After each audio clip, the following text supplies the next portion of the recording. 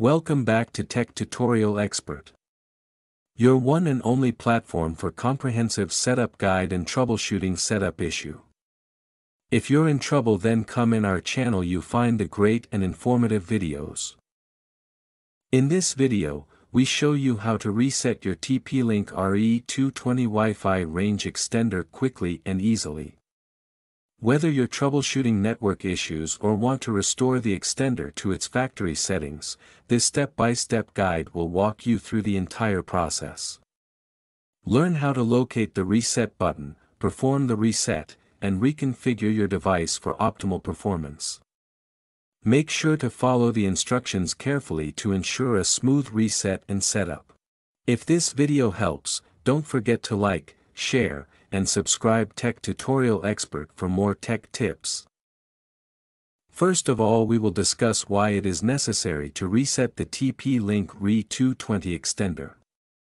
Resetting the TP-Link RE220 extender is necessary when you encounter issues like connection drops, poor performance, or difficulty accessing the device's settings.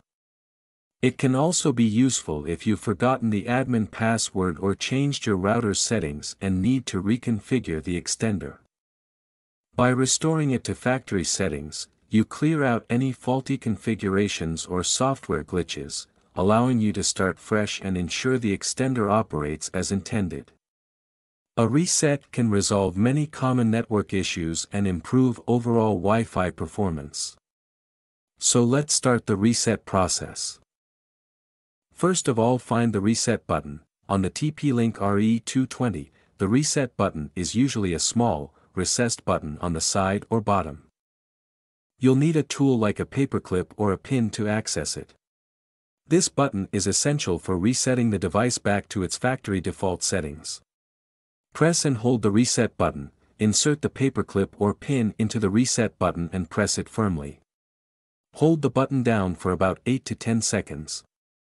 You should notice the LED lights on the extender start to blink, indicating that the reset process has started. Releasing the button too early may not trigger a full reset.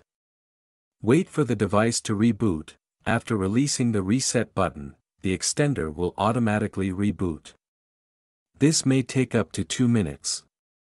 During this time, the LED lights will blink and eventually stabilize. The blinking pattern indicates that the device is resetting, wiping out all previous configurations and settings. Once the reset is complete, the TP-Link RE220 will return to its factory default settings, and its default Wi-Fi network will become available. You'll need to reconnect to this network using either the TP-Link Tether app or through a web browser by visiting the default IP address, usually 192.168.0.254. From here, you can follow the setup instructions to reconfigure the extender to work with your router and ensure it's extending your Wi-Fi properly.